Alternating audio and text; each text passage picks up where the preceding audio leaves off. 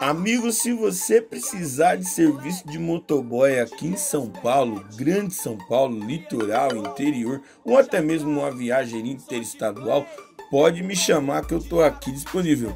Mas, por favor, só chame quem precisar de serviço de motoboy. Esse número é profissional, outros assuntos eu ignoro e bloqueio.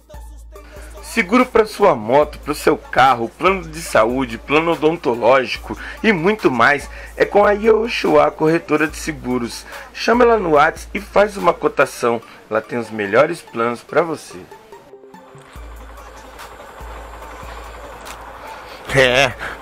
Ir embora sem comer um pastel não pode, né, mano? Tem que ir embora, né, mano?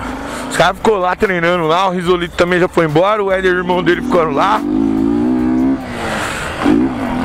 E nós vai embora que nós temos a responsa pra cumprir, né, mano? Hoje é domingão, mas é o seguinte, mano. Opa, o tamanho dos buracos que tem aqui, velho. Você é louco. Prefeitura não passou por aqui não, viu? Prefeitura de Guarulhos nem sabe que esse lugar existe, tá? Bem essas. Só lembra de você na hora de pedir seu voto. Opa, deu erro ao calcular a rota, porque não tem sinal, né, mano? Tem sinal aqui. Como que dá erro ao calcular a rota pra casa? E aí, Waze, me ajuda aí. Nem as operadoras de celular não lembrou desse lugar aqui. Cuidado meu coroa, né, mano? O cara me criou. É o meu paizão, vamos cuidar dele lá, fazer a barba dele, pá. Mano?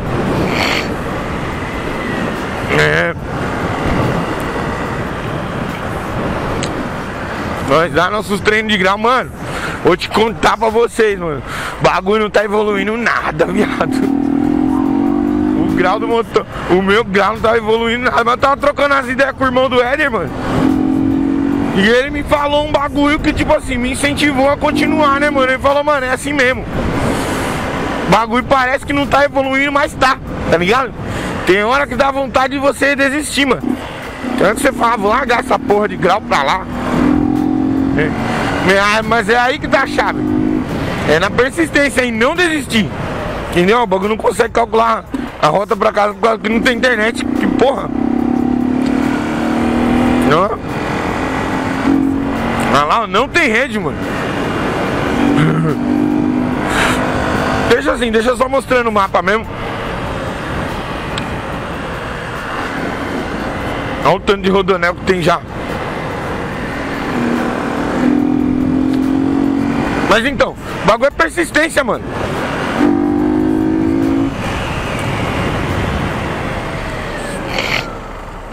O bagulho você tem que insistir e não desistir, entendeu? Acho que nessa parte aqui os caras não ficam treinando de moto, não. Não, né? Não, nessa parte os caras acho que já não fica mais, não. Olha os caras virando. Enquanto eu tô indo embora, tem gente vindo. É muita gente, muita moto, mano. Eu sou um cara que particularmente, enquanto eu não sei como é que vai ser no futuro, mas enquanto eu tô aprendendo, quando tem gente em volta eu fico com uma vergonha, tá ligado, mano? E aí eu não consigo treinar. Por isso que eu não chamo ninguém pra... Os caras falam, mano, avisa quando você for pra nós ir junto. Mano, não aviso, mano. Porque eu quero menos gente possível do meu lado.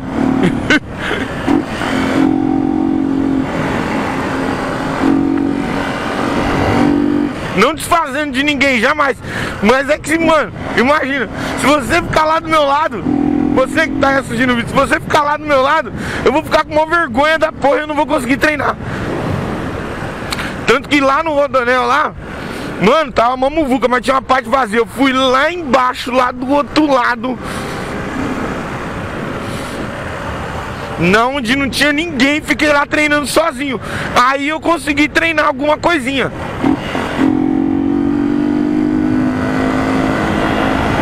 Aí, agora vai, ó.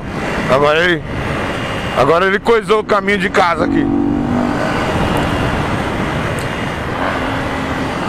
E aí,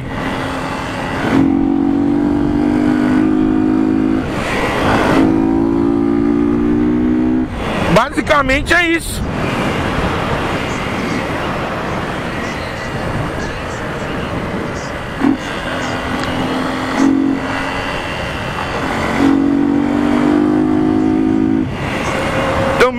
pareça que não tá evoluindo, eu vou continuar treinando meus grauzinhos sim, até a gente conseguir dar umas arribadas bem massa.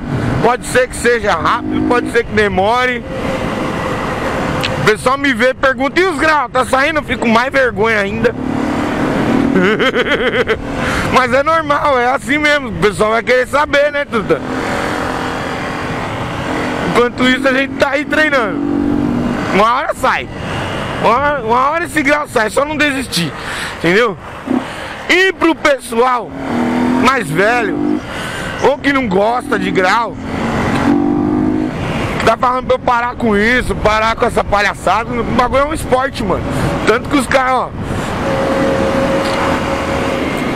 tanto que as pessoas que praticam esse esporte, por não ser um esporte oficial, legalizado, com espaço pra treinar e tal, a gente procura esses espaços como este, né? Totalmente vazio, que não tem ninguém.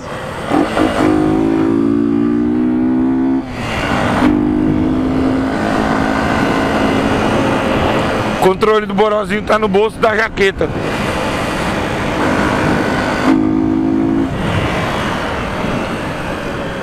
Por quê?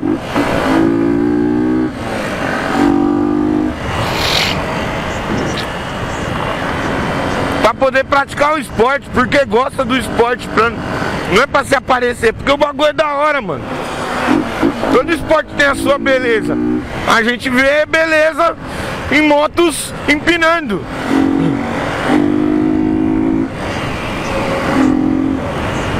Onde que tá a beleza do futebol? Nas jogadas, nas fintas,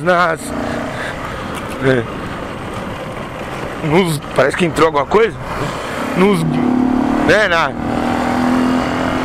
Nas marcações, nos gols.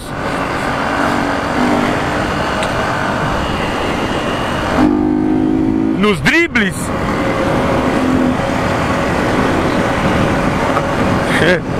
Pode muito bem alguém que não gosta de futebol virar pra você, acesso Fernão Dias. É aqui? Será que já dá acesso a Fernão Dias? Melhor não, né? Vamos pelo caminho do GPS.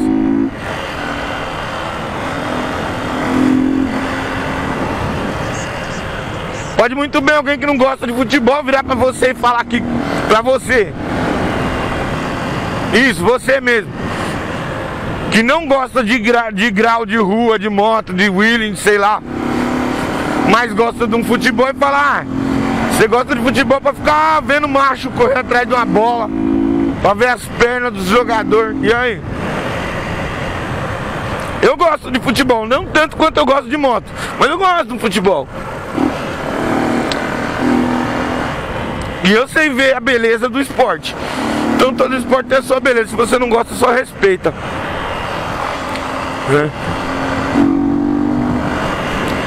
Eu gosto, torço pro meu filho gostar. E o dia que ele aprender a dar uns graus, eu quero estar empinando também pra eu acompanhar ele. Entendeu? Eu acho que vai ser Eu acho que vai ser muito importante pra vida do meu filho, principalmente o mais novinho, entendeu? Porque eu tenho 3, né? O Lucas, ele já é mais destacado, ele não cola muito. Eu chamo ele pra ir nos lugares, ele não quer ir, ele tem as amizades dele lá, né? Deixa ele.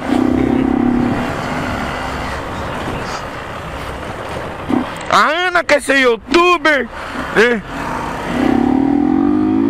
Tô sempre com ela, agora ela inventou de querer um cachorrinho. Eu adoro o cachorro dos outros. Eu nunca tive cachorro em casa e eu nem quero ter. Mas eu vou ter que ter por causa dela, porque ela quer tanto um cachorrinho. Eu vou ter que dar um cachorrinho pra minha filha. Mas ela vai crescer também, ela vai ter os bang dela também. E se ela quiser ir pro rolê com nós, demorou. Nós, salve, é nóis, é. Os caras que estavam tudo lá no rodograu. Os caras que não sabem ir embora, tá ligado?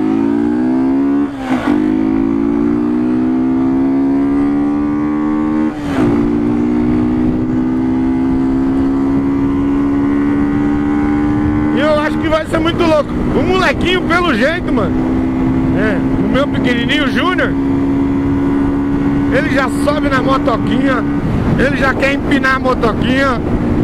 Eu coloco nos stories do Instagram pra você ver. Até troquei essas ideias no Instagram com vocês, pra vocês verem, né?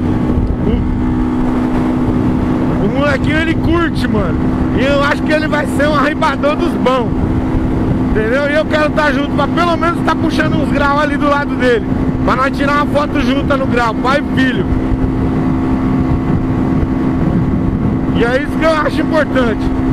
Então tamo junto? Muito obrigado, rapaziada. Até o próximo vídeo. Olha os manos da água aí, ó. Olha lá. Os caras guinchando pra nada, mano. O que aconteceu aí, mano? O mano da água quebrou a moto. O que aconteceu? Quebrou o bagulho aí. Quebrou a corrente. Corrente? Puta.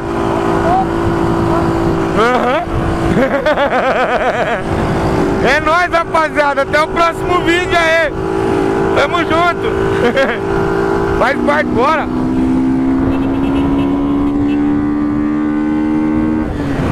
Tá vendo? Se você amarra, não quebrava a corrente.